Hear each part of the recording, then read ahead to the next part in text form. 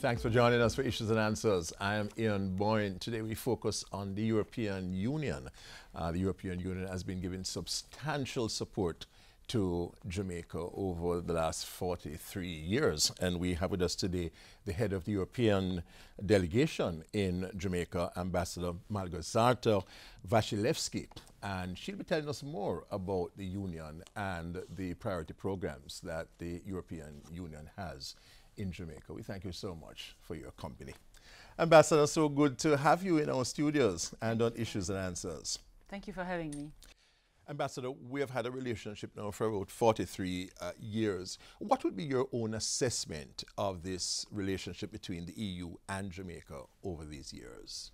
Well, it's a very important partnership. European Union has been the biggest donor and supporter of Jamaica, but it is very important to stress that it's a partnership. So we do not tell the governments what priorities to focus on.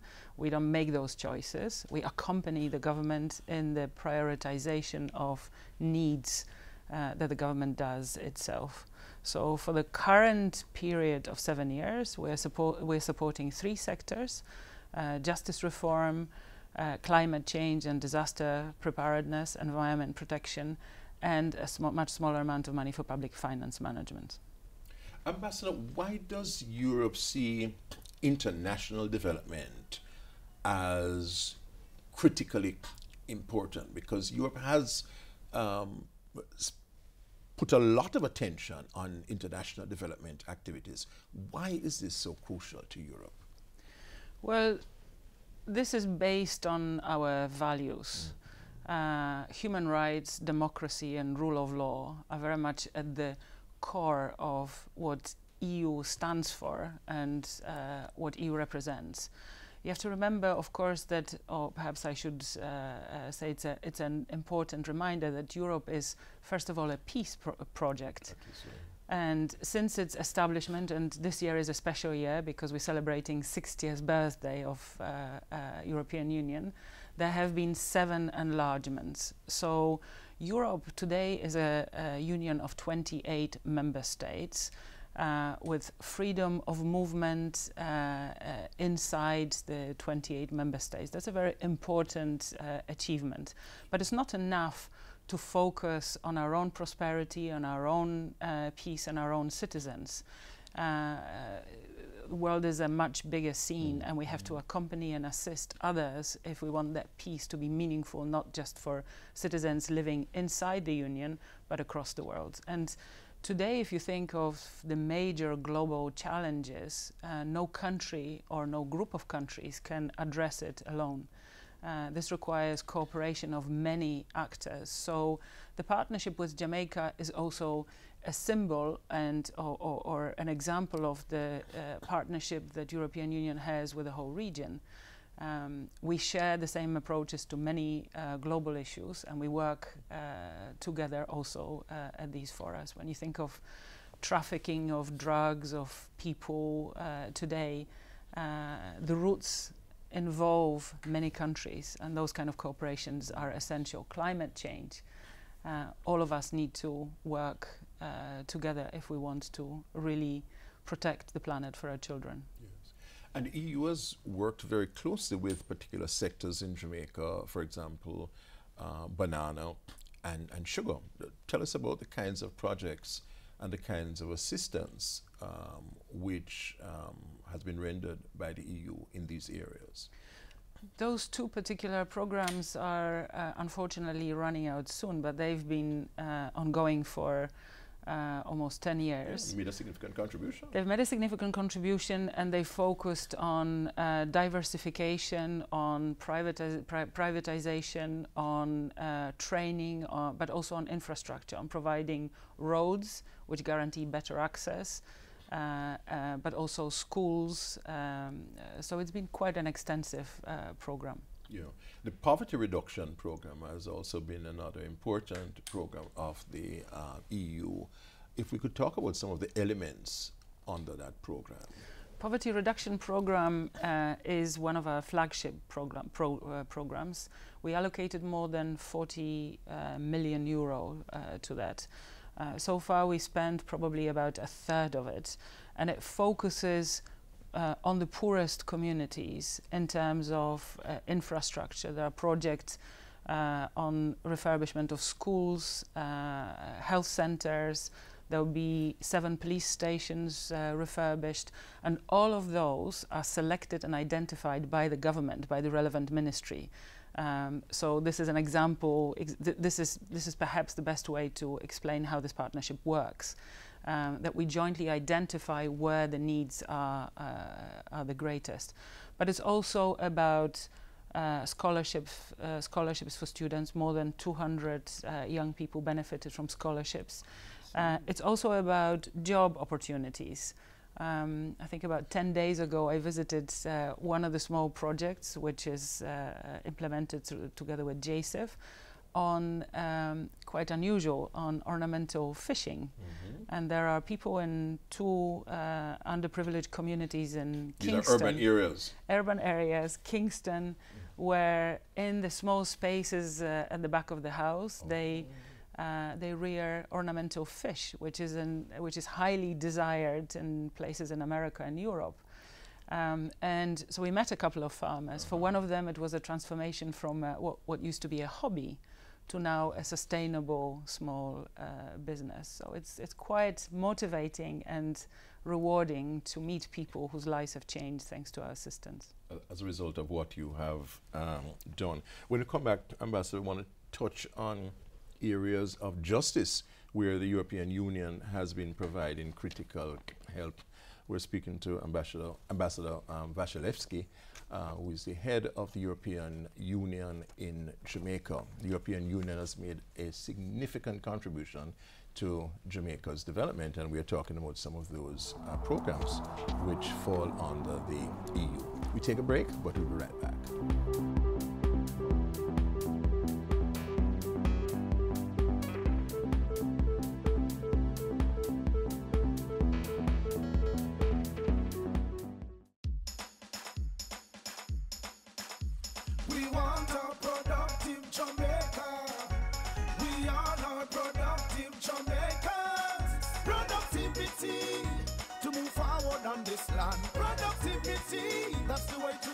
Understand productivity is the way to go for all us Jamaicans. Small business, big business, old and young. We are tell every woman and man we want growth and prosperity for a better nation with a building plan, so we can build our product and sell our product and put more money in our hand. Our economy can rise to a level and build a better nation. Productivity to move forward on this land. Productivity, that's the way to go. We should understand productivity. To move forward on this land. Productivity, that's the way to go. We should understand productivity. Productivity, pathway to prosperity.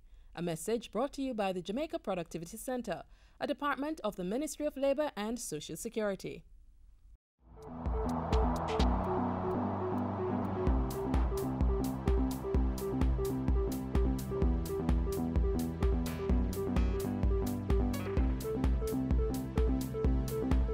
Welcome back. Ambassador Malgorzata Wasilewska is our guest on Issues and Answers today. She's the head of the European Union in Jamaica. And we're talking about the programs of the EU and the impact that those programs have had. At the break, Ambassador, I mentioned the area of justice, a crucial area for Jamaica. In our crime fighting efforts, we recognize that unless we deal with the justice side, crime containment will continue to be inadequate. What has the EU been contributing to Jamaica in this area? Thank you for that question, because in fact justice is a sector that we supported in our previous financial cycle, and we continue to support it.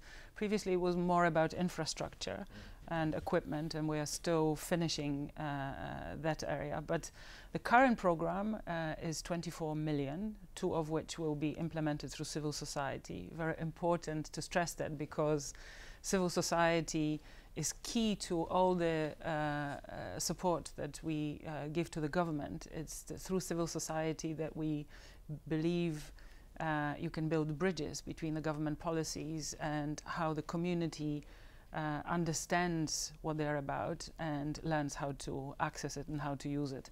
But the current support to justice reform is about better access to justice system for all Jamaicans, but very much also with a gender focus to make sure that women have access, equal access and easy access to justice system, and considering the extremely worrying high levels of violence against women that I've observed since arrival in this country in September of last year, it is going to be very important to make sure that women do benefit from that. But it's also about helping the ministry to reduce the backlog of cases, to modernize some of the facilities, provide equipment for the courts, video equipment that would make the hearings more accessible. But also Minister Chuck has a very ambitious plan to make sure that the justice is affordable to those citizens who normally would not go to a lawyer and would not seek justice because it's too expensive. So it's about providing affordable mediators at the community level or a parish level, so that not so many cases will end up going to justice, and therefore the system would cope with it better. So I've had the privilege to participate in the trainings for the justices of the peace, and my message to them is that they have to be strong focal points inside their communities to which people, and in this case I'm particularly thinking of women and young girls, would feel comfortable to go to, would feel that they will listen to them and they will do something about it. So we're trying to impact the justice system on many levels. I know human rights is also a particular focus of the European Union. Yes. Let's talk about some of the human rights specific issues that you might be dealing with on your programs here. Well, human rights is at the core of everything that we do. So equality of rights, but also understanding of basic rights, equality of access to labor market, to justice, to health is extremely important. So if you look at the health program, which we are still implementing, it's called PROMAC. 10 days ago we handed over 6 ambulances, and this is about reducing maternal and child mortality. Jamaica still has a big problem with women not fully understanding their rights and not seeking medical assistance or even examination while they're pregnant, and too often they see the doctor for the first time when they are ready to give birth. But maybe I'll give another example. We had we organized for International Women's Day an activity that I thoroughly enjoyed, and we visited a couple of schools here in Kingston, and we engaged with, when I say we, some of the local experts, but also the 5 member states from the European Union who are present here, and some experts from the Gender Studies Institute, and we engage with children between 15 and 17 years old on issues of gender equality, gender violence, and these worrying statistics of violence against women. And it was the most rewarding exchange, but also quite an eye-opener. When we were sitting in the first school, there was a very moving story by Master of Ceremony, who herself had been raped as a child, and so she shared that with the school. And as she was telling the story, the children told us loud and clear that they feel there are not enough places they can go to with their problems. And people, adults either don't listen or don't do anything about it. And they themselves told us, when asked where gender violence is most likely to occur, they said, in that order, at home, at school, and in the church. So those conversations are very important, and I would love in my time here to go around as many schools as possible in Jamaica, not just in Kingston, to engage with young people in conversations about such issues as their understanding of their own rights as individuals, as human beings, the respect that all of us deserve and have a right to demand, but also on wider issues. The children are very keen to know more about Europe. They're very happy to ask questions, sometimes very direct and difficult, but that's also okay.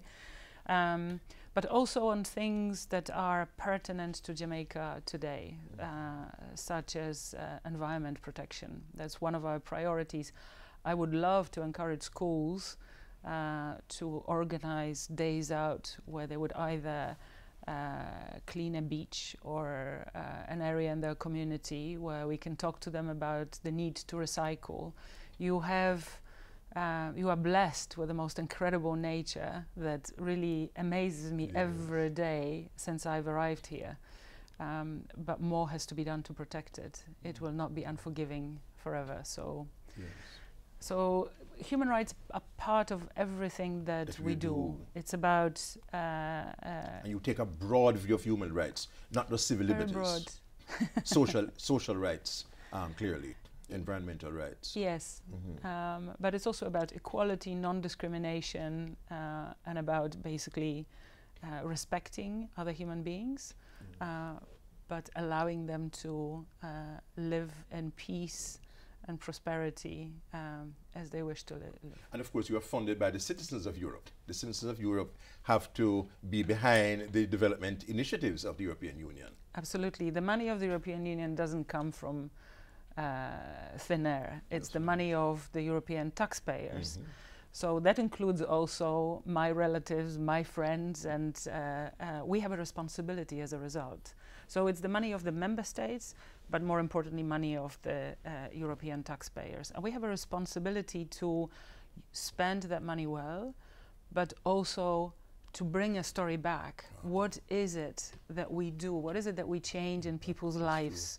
So that European citizens can understand better the added value of Europe and be in favor of Europe growing stronger and continuing in the future. Well, certainly I can attest to the significant impact that the European Union has had on Jamaica's development efforts. And we celebrate Europe on Monday, May 8th. That's Europe Day.